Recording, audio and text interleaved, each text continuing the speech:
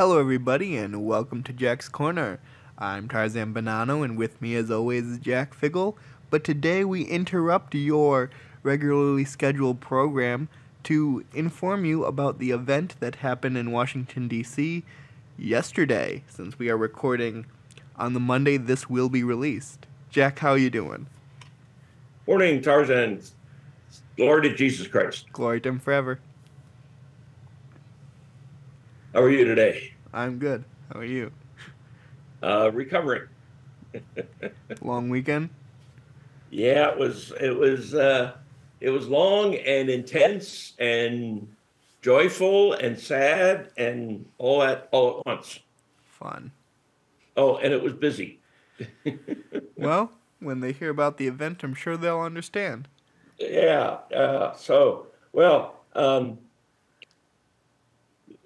Let's start with a couple of weeks ago. I got an invitation from Metropolitan Archbishop Boris Gudziak to attend the Divine Liturgy of the Permanent Synod of the Ukrainian Greek Catholic Church that is meeting in Washington this week, and that they were having an opening liturgy yesterday, Sunday, March 3rd, at the Ukrainian National Shrine of the Holy Family, adjacent to the St. John Paul II Shrine and up the street from the Basilica of the Immaculate Conception. The big three places that I frequent when I have big events of my own. The retreat house that we use for the Oriental Lumen conferences is snuggled in between the JP2 shrine and the Ukrainian shrine. So they're all three right there together. I mean, if it's snuggled in between them, I think it fits since the whole goal. Yeah. So the Ukrainian National Shrine is a place I'm well familiar with, and the invitation was to come and attend. And I thought it was going to be somewhat secret because of security for His Beatitude, Major Archbishop Sviatoslav, the head of the synod, who was the main celebrant, because there have been death threats and announced assassination attempts by the Russians against him as a leader of the Ukrainian Greek Catholic Church in Kiev. My goodness. I would expect a lot of security too. And yeah, so I didn't realize that it was going to be quite so open to the public, but it was. And I was being invited down because I'm on somebody's list somewhere. So I wrote, when I learned of it, I wrote to the rector of the shrine, and who's also the rector of the seminary that's next door, the Ukrainian Catholic Seminary of St. Josephat, and offered to video record the liturgy if they didn't have anyone else arrange, because I've done that in the past when they've had special events there. The synod meeting 10 or 15 years ago, and when Cardinal Lubomir Husar was the head of the church, and once or twice when Major Archbishop Patriarch Sviatoslav has come. Anyway, I offered, and I never heard anything back until I get a phone call Thursday from Father Robert inviting me to record, but then he asked if I could live stream. And I said, yes, I could, but only within certain limits and so forth. And he said, well, that's fine. That's all we need is just broadcast this. And I said, it's not going to be multi-camera. I don't have a mixer. It's going to be one camera. And he said, well, that's good enough. All we want to do is be able to broadcast it. So I said, fine. And do you have a Zoom account that we can use? And he said, I don't think so. I said, well, I have one that only goes to 10 people. I'm guessing this is going to need more than 10 once we announce it. So I will investigate what it'll cost to get more. I can do that on a short-term basis with the Zoom license. So I said, I'll get back to you. And he said, fine. So I researched it Thursday night, and Friday morning, I emailed him with the bad news that adding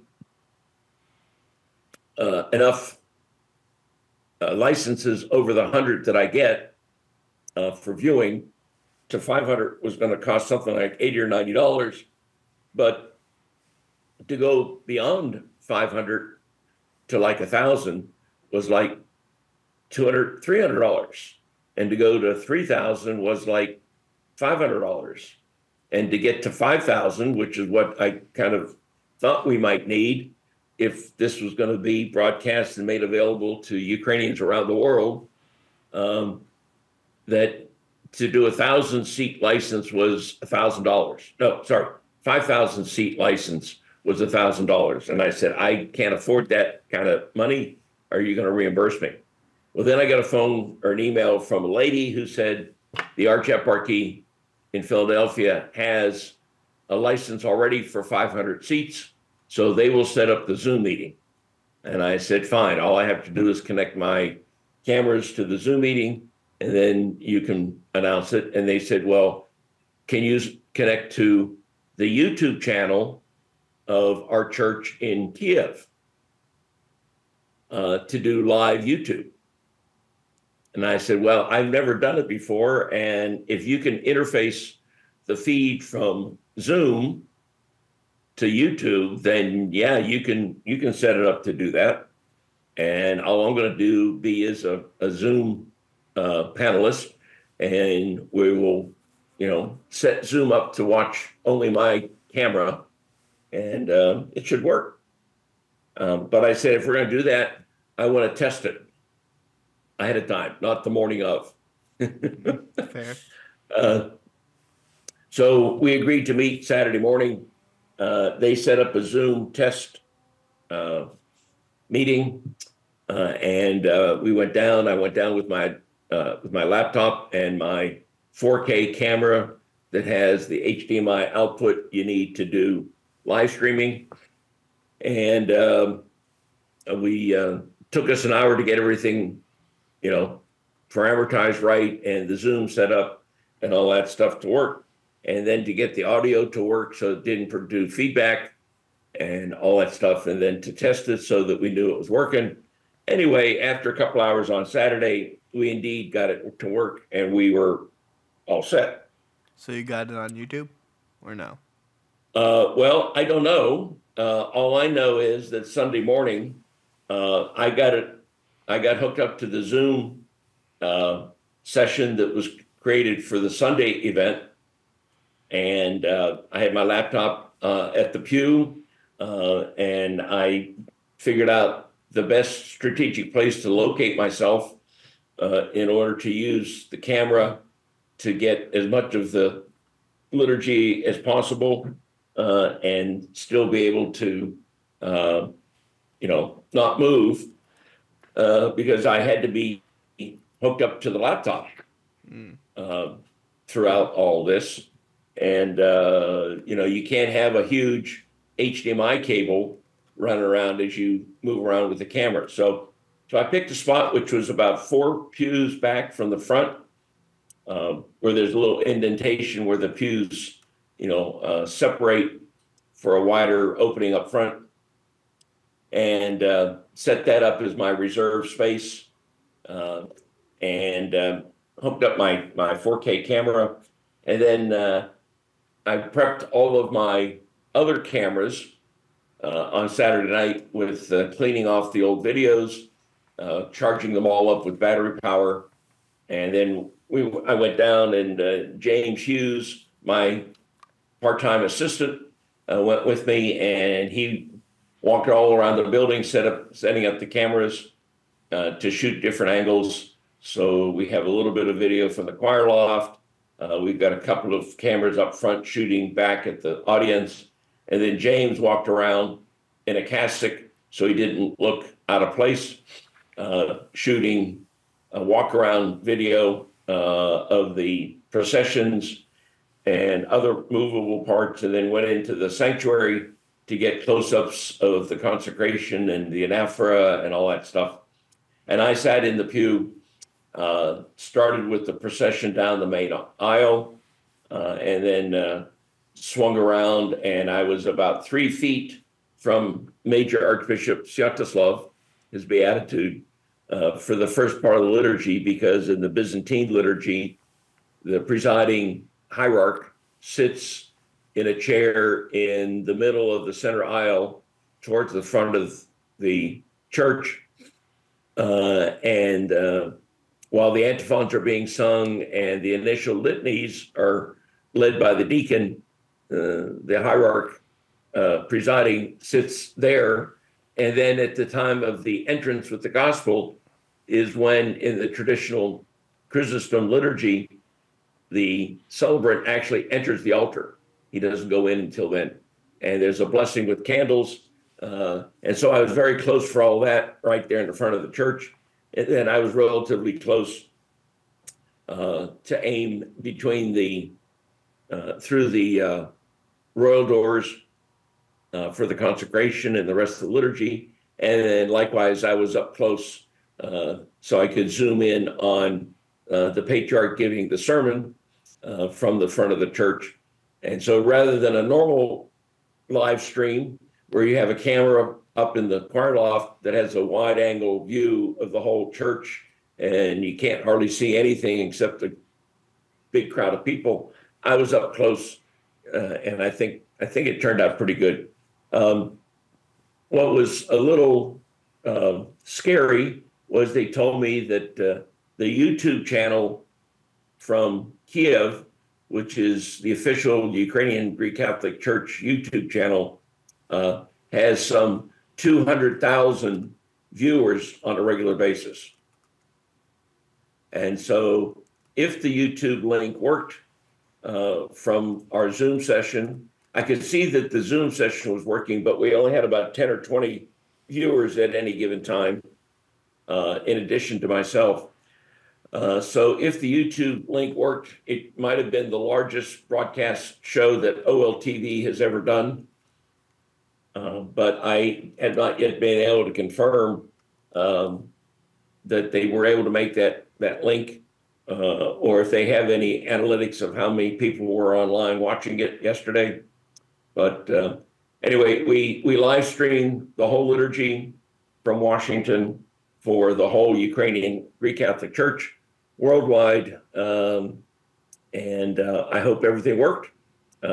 I did try to search on YouTube last night looking for it and didn't find anything. So maybe, in addition to the live stream, maybe it'll take a couple of days for them to post the recording or something.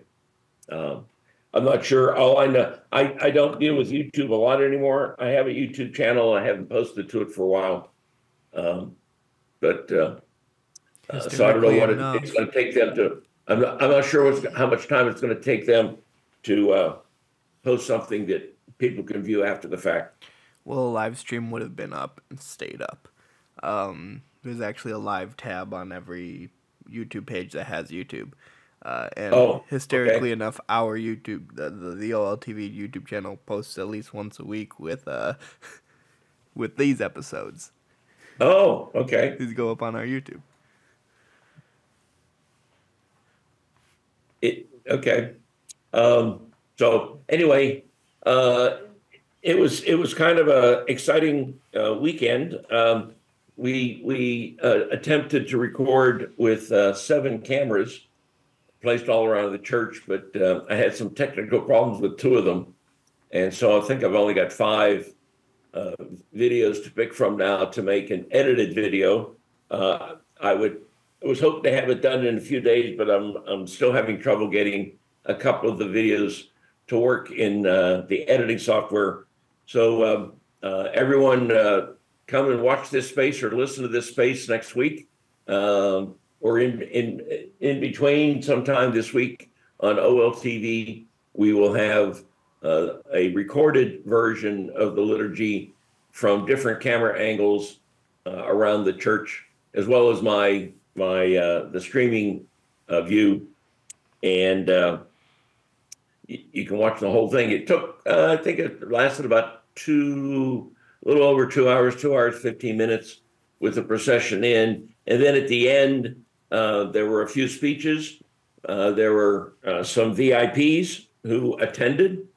One was the Cardinal Archbishop Wilton Gregory of Washington, D.C., the local Roman Catholic bishop, his predecessor, Cardinal Wuerl, but most importantly was Archbishop Broglio, who is the Archbishop of the Diocese for the Military Services of the Roman Catholic Church. And right now, he is the president of the U.S. Conference of Catholic Bishops, the USCCB, which means in that role, he symbolically was representing the entire Catholic Church of America at this event, which, of course, was dedicated to prayer for Ukraine and dedicated to the memory of the soldiers and the civilians that have lost their lives. And at the end, they both gave some remarks. In the Byzantine calendar, yesterday was the exaltation of the Holy Cross. And so at the very end of everything, all of the servers, priests, and bishops came out around the tetrapod where there was a relic of the Holy Cross enshrined in usually red carnations or red roses. And there's a special hymn that is sung, "We bow to your cross, O Christ, and we worship your resurrection." And you make a full prostration down to the ground and touch your forehead to the ground. And his beatitude, Archbishop Sviatoslav, and all the bishops did that, got down to their hands and knees and bowed to the ground. And I got it all on film from my perch, standing right next to them.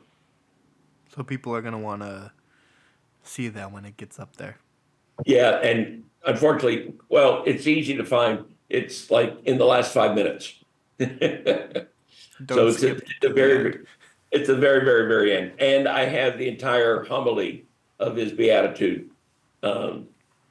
included. So it's the entire liturgy, even from the very beginning, when the procession comes to the front of the church. There was a group of small children that greeted his beatitude with bread and salt, and he chatted with them for a few minutes at the back of the church before he came up to start the liturgy with the blessing of the candles. So it was all very dramatic. It was very, very moving. It was a great experience. And I will know in a day or two how well the editing and all the film came out when I get to look at it all. It's as they say in the mixing room right now, and it'll take a few days to get it all edited and merged together, and then we'll be able to make a video that goes from camera to camera depending on where the action is. Yep. All right. So that was my weekend. It was kind of exciting, and so yeah, I decided we should cut into our regular sequence of patriarchal visits and talk about this much more timely event. And perhaps if the YouTube connection worked, and they did indeed broadcast it from Kiev to all the Ukrainians around the world, it was the largest broadcast show of Oriental and television. Yeah. All right. Does that conclude everything? Yep, that's it. That's the story. All right. Well, then, thank you all for coming to this episode of Jack's Corner. We look forward to seeing you again next week when we get back to the Patriarch Bartholomew meetups. As it stands for there, that is all for today. Thank you for coming, and God bless.